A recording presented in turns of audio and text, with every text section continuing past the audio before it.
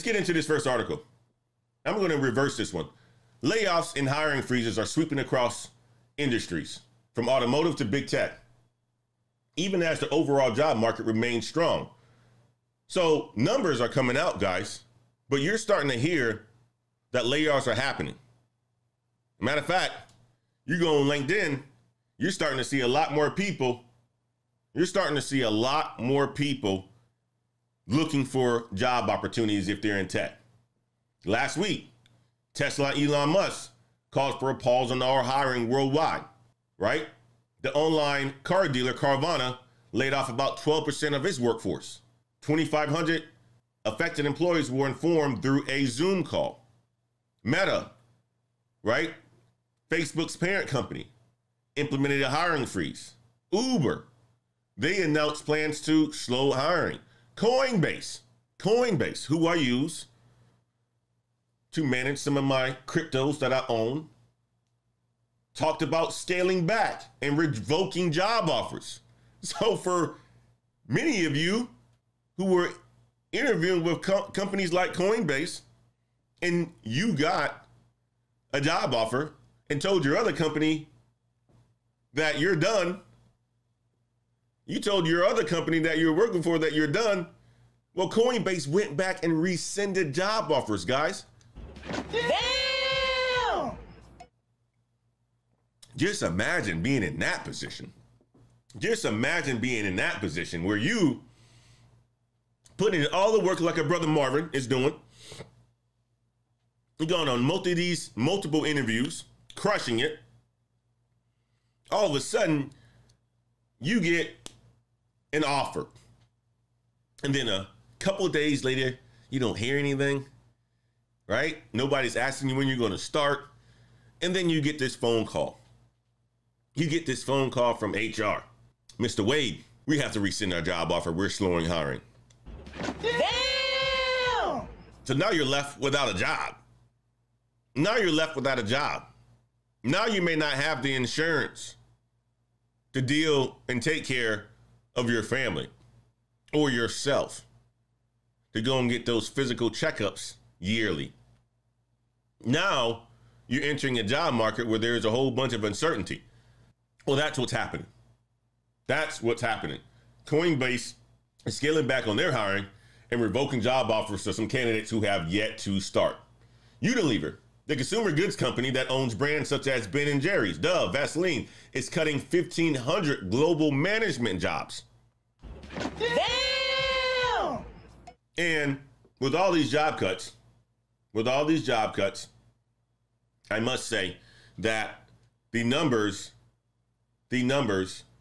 from the national unemployment, it still remains pretty low. It still remains pretty low because the U.S. added 390,000 jobs in the month of May, which is pretty damn good. Pretty damn good. It's just some companies, those companies that were exploding during the pandemic, things are starting to get slow. Many of the small unicorns, they did what Target did.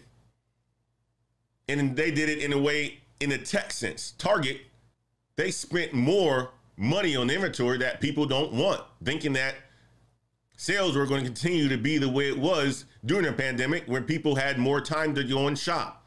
Well, now they're reducing the prices on all this stuff to get new stuff, new products in the store.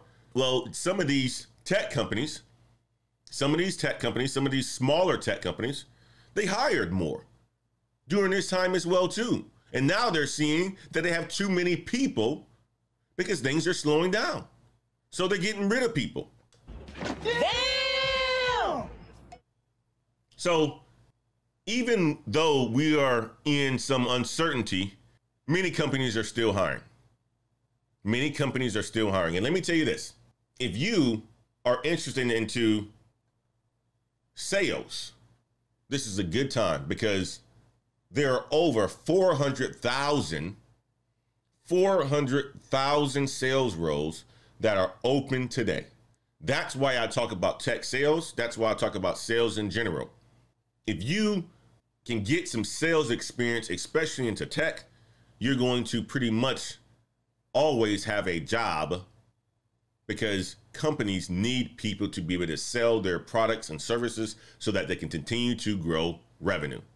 Now, sales isn't for everyone, but if you want to make some good amount of money, learn some skills that can transfer to you becoming an entrepreneur one day, I say give it a shot. And you're going to want to give it a shot. You're going to want to give it a shot by checking out Course Careers. Course Careers is a boot camp for sales individuals, or for individuals who want to get into sales with or without a degree. With or without a degree. They'll train you up, work with you to get you ready to go into the market, to get hired to become an SDR, which is a sales development rep or a business development rep. If you're interested into going into tech sales, whether you have a degree or not, and you're wanting to try your teeth into sales, check out Course Careers. The link is in the description of this video. Use the code Antoine50. That'll give you a good $50 discount on signing up for the course. But it's a way that you can get into sales with or without a degree. So even for people who are in college, who don't know what they want to become yet, don't have any internships, look into purchasing this course, because if you can gain the skills before you get out of college, you can enter the workforce with already sales experience. Once you become pretty good at becoming an SDR or BDR and prove yourself, you can become an account manager, account executive, and so forth, a technical account manager like our brother Simon and our brother Damien is getting ready to be. You can make a good amount of money. So check out Course Careers, guys. Check out Course Careers. The link is in the description of this video if you have an interest into tech sales. But let's switch back over to the topic.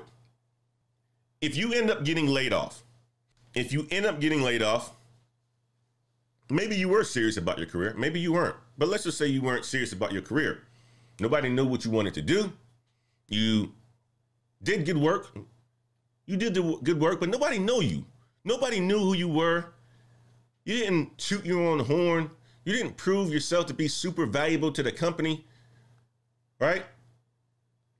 Now you know. Now you know the things that you need to do. And you have a resource that you can reach out to that can help you in that area.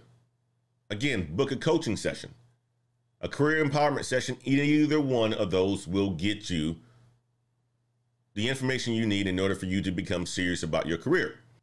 And if you end up getting laid off, here are some of the things that you can do and you should do if it happens to you. And the first thing you need to be doing is making sure you contact your HR department so that you can get access to the documents that you need. And one of the things that you're going to need to ask for, is the employer identification number. And you're going to be able to see this on your W-2 statement, paychecks, and so forth. You're going to need to know who you need to reach out to for in your HR, email or phone call, because you may need additional documentation. You're going to need the EIN number of your company that furloughed you. You're going to need to visit the unemployment office in the state that you're in, or the website of it. They're going to tell you the things that you're going to need in order for you to be able to get the unemployment that you need to sustain somewhat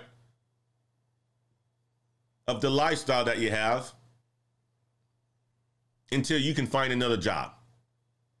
But hopefully you got some reserves. Hopefully you got some reserves because you're financially responsible.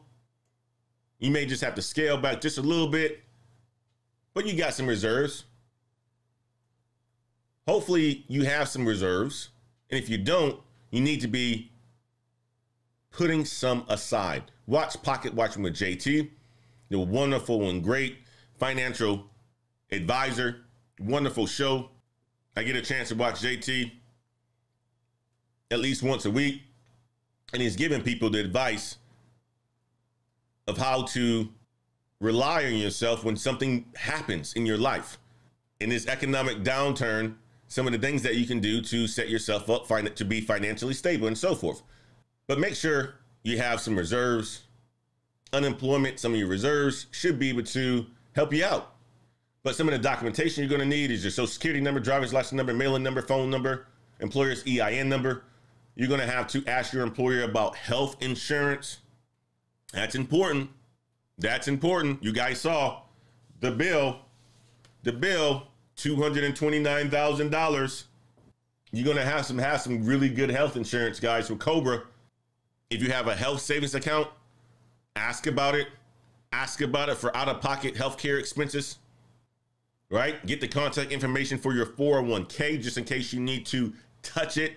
I don't recommend it at all, but there may be a need for it if you are in a bad financial position. But those are the 7 things that I wanted to leave you guys with if you were in a situation, or if you find yourself in a situation where you end up getting laid off and so forth. Those are the 7 steps, guys. Get in contact with your HR, know who you need to talk to. Understand what your employer's federal EIN number is, the employment identification number. They call it a FIN, F-E-I-N or EIN. Contact your insurance, your company about the Cobra insurance. Contact them about your 401k, right? Go down to your unemployment office or visit the website to figure out the documentation that you're going to need, and go through it, guys. Go through it.